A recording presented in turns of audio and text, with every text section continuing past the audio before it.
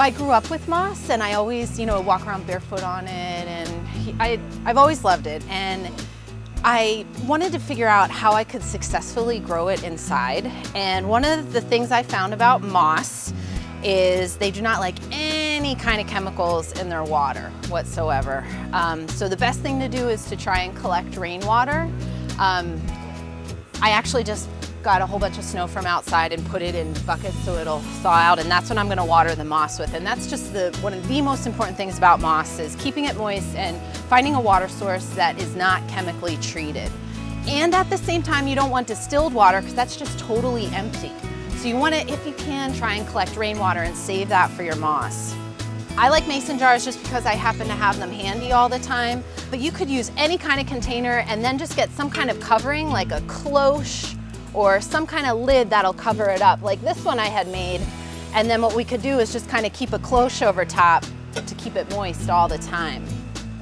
Mason jars, like I said, everybody seems to have them, and all you do is just keep the lid on to keep it moist, and if it needs a little air to breathe, you just take it off for a few hours and put it back on.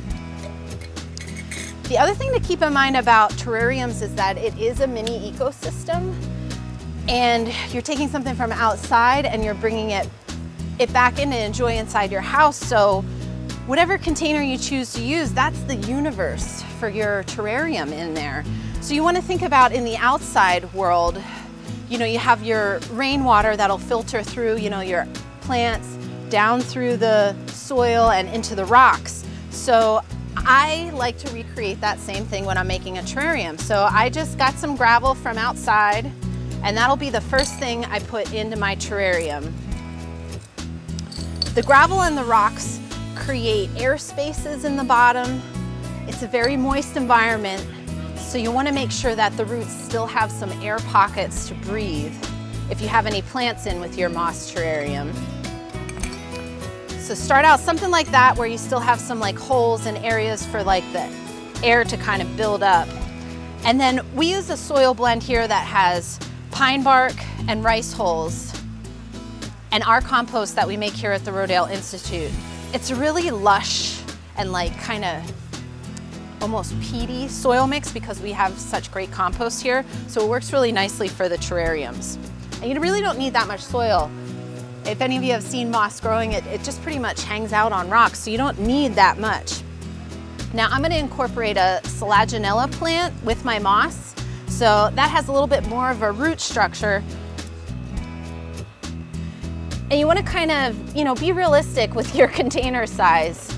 Don't try and jam something this size down into a little jar. So just trying to get a good little piece. And what I want to do is kind of just pair it up with some rock moss and maybe some cushion moss. And then this is sheet moss we have here. We have 3 varieties.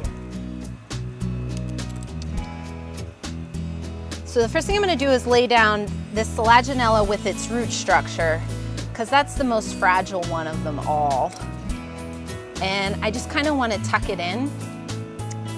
A lot of people have fancy forceps and things to use when they're making terrariums. I find that chopsticks are terrific, and everybody has them. And this cushion moss, I don't like to break up the cushion moss. It already comes in little pieces, and I've found personally that if you just use the piece itself, the moss tends to live longer. Sheet moss, on the other hand, is really easy to break apart. It's very resilient. So that's if you have little areas you just want to tuck in, the sheet moss is much better. But I'm just going to use the cushion moss first. And the cool thing about mosses is you could really squeeze them together to get a really thick, lush planting in there. And I feel like the closer the better when it comes to moss.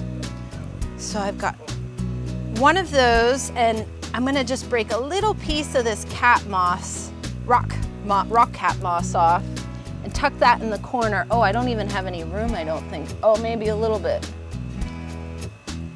See, and there's just one little space. There's a little bit of roots exposed from that Selaginella plant. So I'm gonna try and just get a little bit of sheet moss down in there. And there we go. we've got a completed terrarium ready to water with some fresh water from outside. And I usually keep the lids on my terrariums all the time. And, you know, it's a living, breathing thing, so it still needs air. So every now and then I like to open it up for a couple hours, like maybe while I'm getting ready in the morning or while I'm making dinner or something, I'll pop them open. And then before I go to bed, I'll make sure I put the lid on. The other cool thing about terrariums is that they smell like the woods.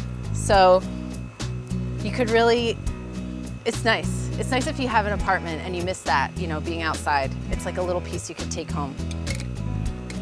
That's all I've got.